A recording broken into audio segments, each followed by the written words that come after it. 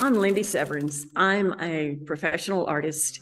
I'm a lifetime artist. I have a website, Lindy C. Severns, and I have the privilege of being able to paint full time the last almost 2 decades. And so art is what I live and breathe.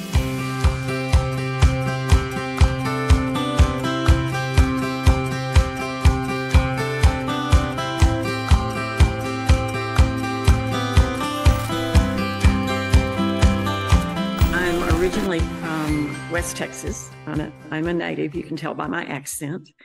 And I've lived in Lubbock, Houston, Midland.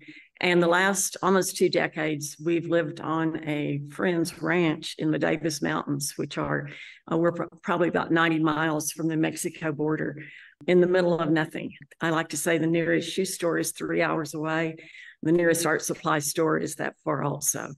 So we're kind of living the dream literally on a mountainside in the wilds of West Texas. I basically think of myself as a landscape painter. And so I live in the middle of some of the prettiest country in Texas that most people never see. I grew up with art. My mother was a commercial artist, did advertising art for a local television station. And I was just always following her around, seeing what she did. And where some kids, sat and played games, I sat and drew. And so when I first started school, I was really surprised to see that the other kids didn't draw and paint like I did. And so that's, I guess, when I realized that this was a gift. And I've done it all my life.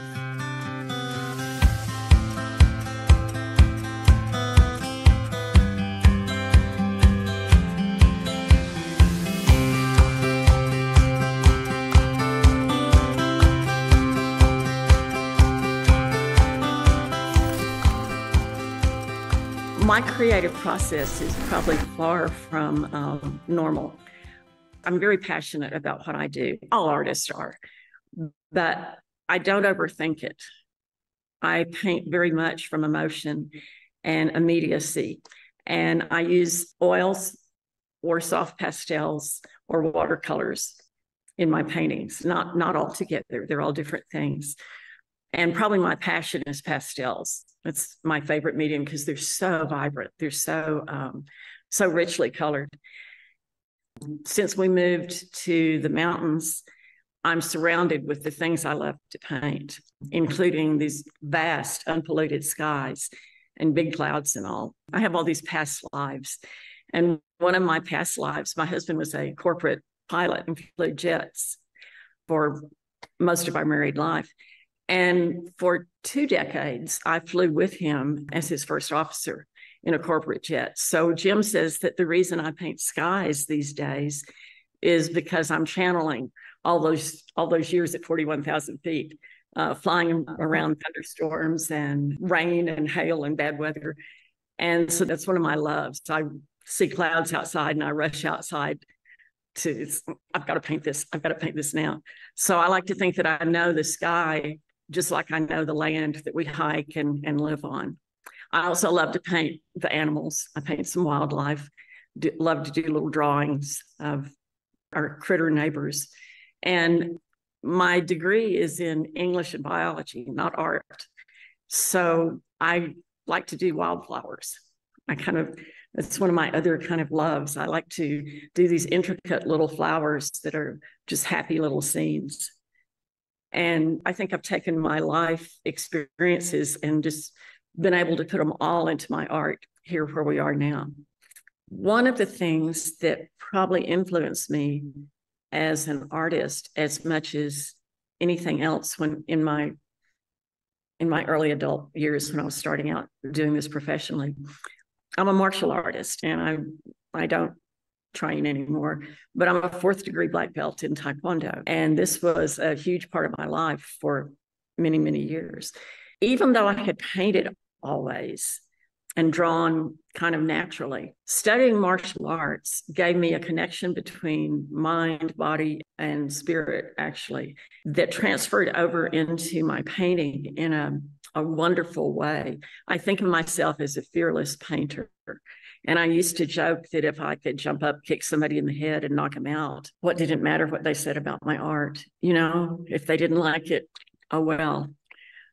So I let that carry over, and I never step up to the easel with what artists call white canvas syndrome. You know, you see this and think, oh no, I'm terrified to make the first mark. I just jump in there. I just dive in. And I credit that fearlessness to my Taekwondo training. You know, it's like, okay, this is what you're doing. Make that first move. If it's wrong, do it again. Do it till you get it right.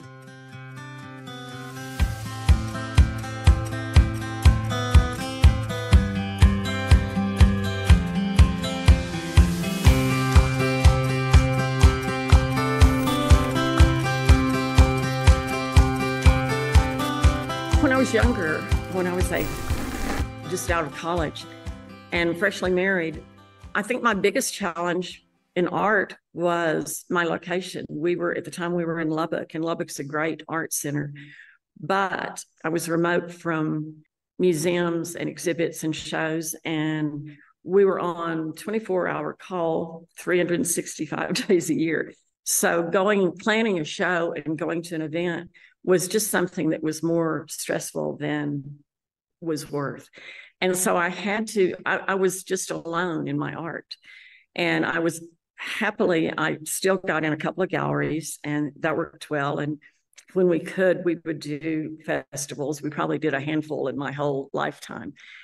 But it was a slow process trying to be known as an artist. And that was before the days of the internet, of course.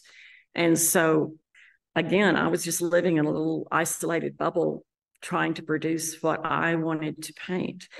And luckily, I came up through that without prostituting myself as an artist. I came up through it still painting the way I wanted to paint and what I wanted to do, whether I had an audience or not.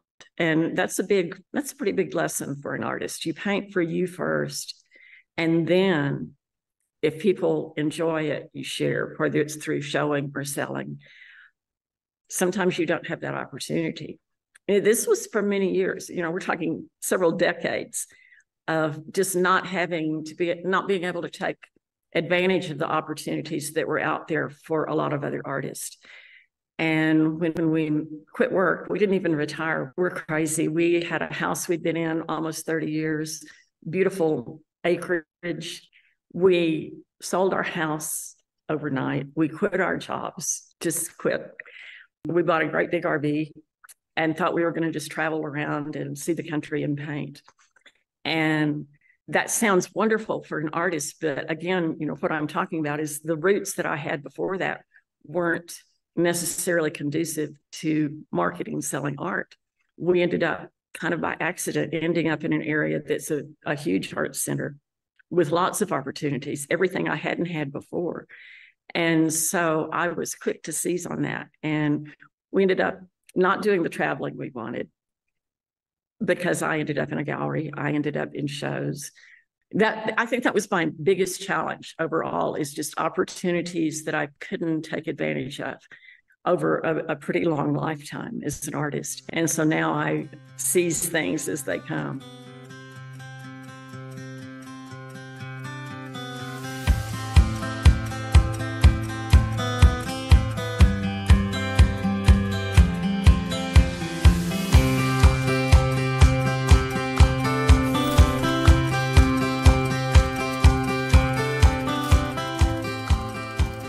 I've been really lucky.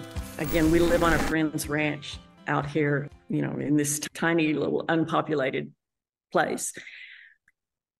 Several years ago, she wanted to build an art space. And, you know, I was imagining 8x10 metal building. That's good. Art space is good, always good.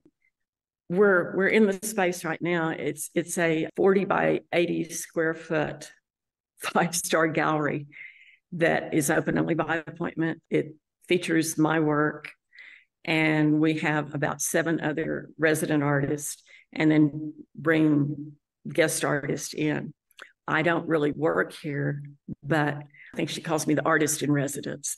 And so if someone makes an appointment to come see art, my husband and I, if we can, we'll be up here to open up, give them coffee and tea and wine or whatever, and visit about my art, other people's art, and just kind of show them around. And so it's been an extremely fun, rewarding opportunity for me. And I don't have to travel. I don't have to do shows. It's a great place right near home. So that's my big local. Also, I do a museum invitational show each year at the Museum of the Big Bend, which is in Alpine. And it's the oldest, longest running cowboy artist and cowboy gear show in the United States. It's been almost 4 decades old. And I'm not a cowboy artist, but I think of myself as their stepchild. I paint the land the cowboys ride. And so I've been in that for something like 18 years running. And that's a wonderful show each fall that I enjoy doing.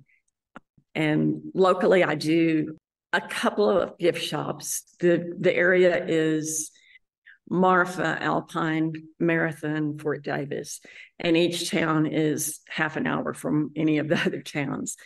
So I try to market stuff in places where that will be in demand. In Alpine, for instance, I market my note cards. Tourists come in and out and sell note cards like crazy through the bookstore there. In Marathon at the Gage Hotel, the Gage is like keeps being voted the best little hotel in Texas. It's just a super getaway hotel. And I have miniatures there. And then, of course, here I have the big full-scale paintings and some of everything. So I have a good local presence. I have as much presence as I want. The gallery that we're in right here, it's called Old Spanish Trail Gallery. I had my studio name first, and then she built the gallery, and this is part of an old Spanish Trail route between El Paso and Santa Fe, and El Paso, Santa Fe, and then back down in Mexico in early days. It's a very historic area. Anyway, so Old Spanish Trail Gallery, and it's open all year, every day, but again, only by appointment because we're 30 minutes from the nearest town. So.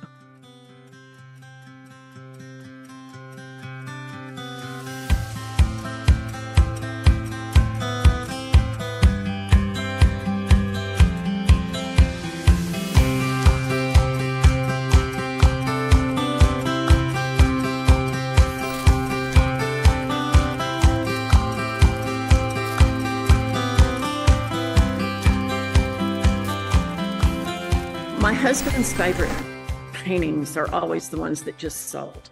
That's what he likes best. My favorite painting is usually the one I'm working on. But I have a few all-time favorites. I did back in 2020, I was chosen as that year's distinguished alum for the College of Arts and Sciences of Texas Tech University. Why they chose me, I argued. I said, I was like an art failure at Tech. And it's like, no. We chose you for what you do now, not what you did at Tech. And that was a really heady experience. It was a huge honor. The following year, they asked me if I would do a painting of one of the old buildings on campus where they always light up a big wreath each year, this giant wreath. And they have a ceremony called the Carol of Lights that's gone on for 50 years or more. And all the students, the faculty, and the community all come together. And of course, everything's dark and they sing and carol on the steps of this building. And then suddenly they turn on all these zillions of lights. And they wanted a picture of that, a painting of that. That turned out, I think that's the most rewarding project I've ever done. And it's probably not the best painting I've ever done. It was rewarding because they let me use my own concept. I wanted the concept of everything coming together and all of a sudden being bright. And so it's a little more abstract than what I normally do, a little more symbolic. But it just meant so much to me to go back, revisit the school, be interviewed for the project, and then see it all these years later, come together like that. So that was a huge honor. They used it as an insert in their Christmas card. They did prints for their VIPs and did a print of my painting that they enclosed in each card package. And then I did a scratchboard drawing on the outside of their cards. So that's my big one. As far as paintings, any large paintings is a huge project. Sometimes it takes a day just to get the thing mounted on board or get the canvas up or something. So any large painting I live with long enough, it turns into one of my favorite projects. And I would love to paint large all the time, but you do. I'm not stupid. Not everyone has room for, 6-foot painting all over the house. So as far as my goals, painting, I want to keep changing and improving. And by changing, I don't mean I want to go off and start doing abstracts, or I want to keep doing what I'm doing, but I want the changes in me to be reflected in my paintings. And as I've gotten older, I'm so much freer. I'm so much more relaxed about life and interested in so many things. And I want that to stay reflected in my paintings. So I'm continually looking at things online, looking at other artists' work. The gallery is a wonderful place for that because you learn just by looking, even if you don't want to paint like someone else, you learn by seeing what they've done. So I don't want to stop learning and growing and experimenting. I don't want to ever get to where I'm afraid to try something different with my painting.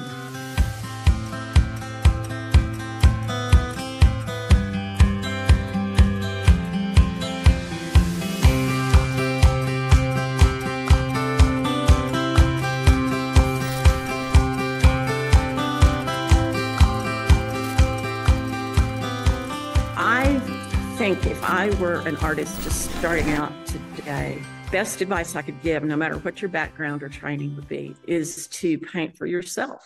And that gets harder and harder to do because the market is out there and you tend to want to chase it.